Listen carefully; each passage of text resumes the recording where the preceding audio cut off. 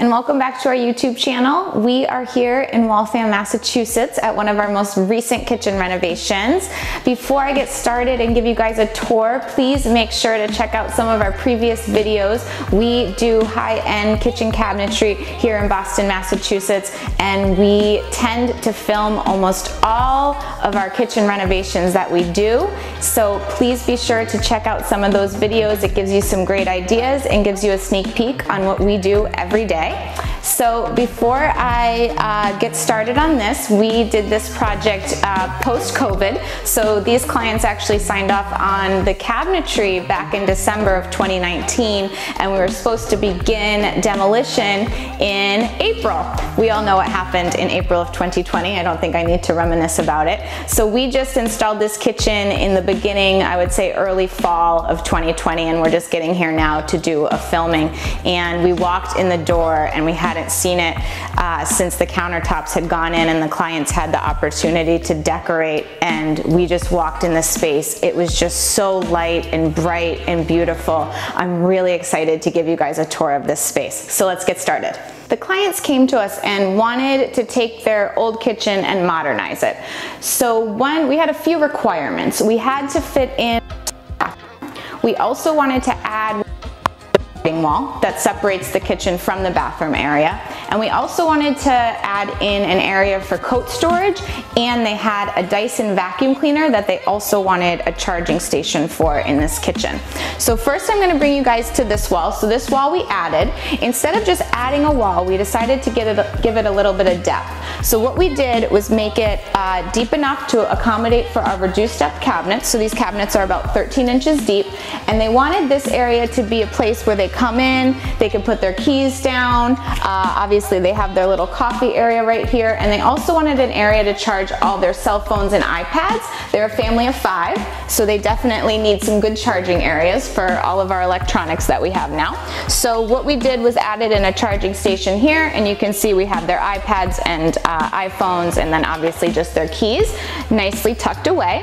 And then on the other side, we decided not to do the interior drawer and just do simple shelf storage. We also did handleless on all of the kitchen cabinetry. So we did what we call our channel, and we did the channel with an LED profile. So there is a profile that's actually integrated to the top of this channel that illuminates light, and the light can go warm to cold depending on your mood. One question that I get asked very often from my clients is, can I mix appliances? The answer is yes. You just have to be conscious of the stainless steel finish on it. So in this kitchen, they did mix appliances. We have a Samsung double wall oven paired with the Fisher & Paykel 36-inch French door refrigerator. And as you can see, they're directly side by side, and from the eye, you can't tell that they're a different appliance brand, yet it seamlessly works together. They also did a Samsung cooktop with the Fisher & Paykel hood, which I will show you next. And we also did a very interesting feature in this kitchen, which we called the bump, which I'm going to bring you over to right now and give you a sneak peek. One design element that the clients wanted to bring into this kitchen was something we nicknamed, we called it the bump. And so this is the bump. It is a 4-inch high, 4-inch deep surface that is along the back side behind the cooktop. They wanted this for a couple of reasons. They wanted it to be able to place their olive oil, salt and pepper that's kind of out of the way. They also wanted to use it for just a little more decoration. And another thing we wanted to do was to actually put the wall outlets into the bump so that they weren't going along the backsplash. And I think overall it came out really cool. It's kind of a really neat design element that we showcased in our visual drawings, and when to see it in real life, it really does add a nice architectural feature to the kitchen.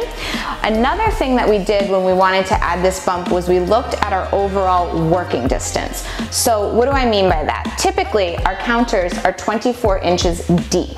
When we added the bump, I knew right away we were gonna lose about 4 inches of space. So we took another look at the site measure and realized we can utilize what we call our full depth cabinets. So not only full depth, but extended depth cabinets. That was the key, I apologize, extended depth. So when we did the extended depth cabinets, they didn't lose any countertop space, meaning they had the full 24 inches for prep, for work. They're a large family. We wanted to make sure that they had this. I think it came out really cool, and I was excited to show you guys this design element. Another design element that I wanted to point out is what we did on their Le Mans door. So definitely check out our previous videos. The Le Mans cabinet, first I'll show you guys what it is. It's a great corner solution. It's sometimes also known as the peanut because it's shaped like a peanut. But what it is it swivels out and then swivels back in. And most times we will do what we call one single door front. So you can see here we just have one panel with no channel running through. The client wanted the channel to be consistent all the way through. So we'll get a close-up view for you, but I often have clients ask me, what does the false channel look like? Here's our opportunity. We're gonna show you exactly what it looks like. So you can see here, this is a real channel. We have what's called a little stopper on the end, and then this is the false channel that continues all the way through. And behind the door, you'll see that we just have a metal panel that puts it together. So visually from the front, it looks like one continuous line. I'm gonna bring you over to what I call the cleanup side of the kitchen, meaning we have the trash, the sink, and the dishwasher. The trash we have on our favorite, our server drive. It's an electric opening system, so you can use your hand. Let's say your hands are full, great solution. You can use your knee. And it's an electric opening system that as soon as you push in that door, it releases right back out to you. And as always, still soft closing.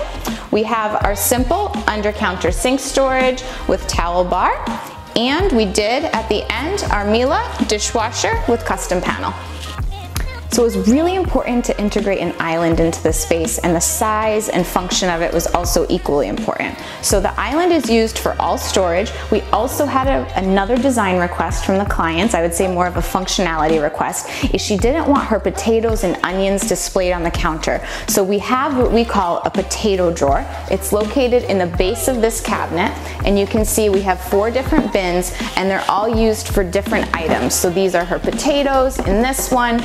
Over here we have our onions, and everything's very neatly tucked away, out of sight, out of mind, and you just take it when you need it. She also stuck her cutting boards there, so super efficient. I love how they organize this kitchen. Definitely take notes. Up here we have another row of storage where all their plates are.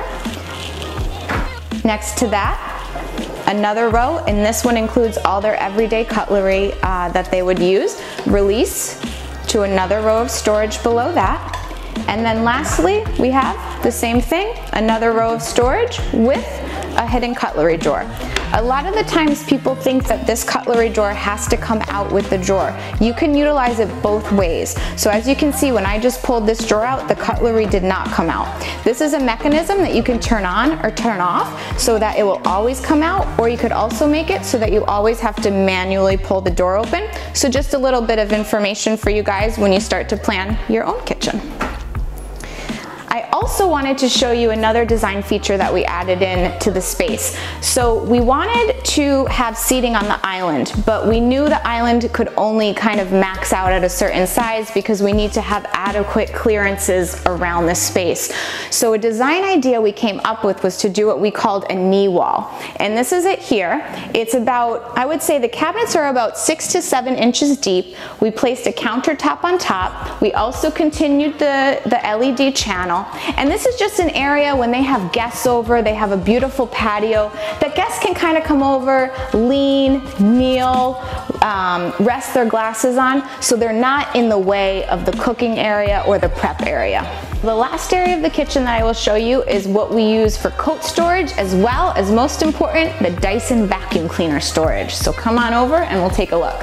Moving along, I'm gonna show you what is a typical stock cabinet for us. It is a coat closet storage cabinet. So we have one here, and we did one directly next to it, the open French door style, so that they're easily accessible. As you can see, the clients definitely utilize it for all their coats and jackets. We are in New England, so we definitely go through all 4 seasons here, and they wanted a place that it's neatly tucked away out of sight. And next to that, we have the Dyson cabinet. So let me tell you a little bit about the Dyson cabinet. The Dyson cabinet was a must-have, and we looked at the Dyson dimensions and thought, logically, how can we put this in this space without seeing it on the wall? If anyone's familiar, there's a Dyson that you can actually charge on the wall, and it hangs on the wall and you see it, and it's not very attractive. So originally, we designed it so that the Dyson would hang inside this cabinet, and it would take the full length. I got here today and the client said to me, "We changed the Dyson cabinet." I said, "Okay, what's going on?" And he said, "You know, we thought, why don't we just put the charging station on one of the shelves and then utilize all the rest of the area for storage?" So it actually worked out perfect. We'll give you a close-up view of this to see the inside, but if you need a Dyson storage cabinet, great idea, great versatility, and really accessible, because of course you need a vacuum in the kitchen. One last thing I wanted to tell you guys about was who we partnered up to do all the general contracting work for this stunning kitchen renovation. A big shout out to Sword & Construction. He did a phenomenal job. We did a bigger window, we moved doors, we changed bathroom locations, we changed flooring. It really was a full home renovation, and when I came in today, Soren, bravo. The finish work is impeccable, the detail is impeccable, and I just hope that everyone on camera can really see that. I guess that wraps us up for this kitchen tour. Thank you so much to my clients. They were an absolute pleasure to work with. Sometimes some kitchens hold a very special place in your heart, and this one holds a very special place in my heart. It was really a fun process to work with them. So as always, make sure to like and subscribe, and we'll see you guys next time. Bye.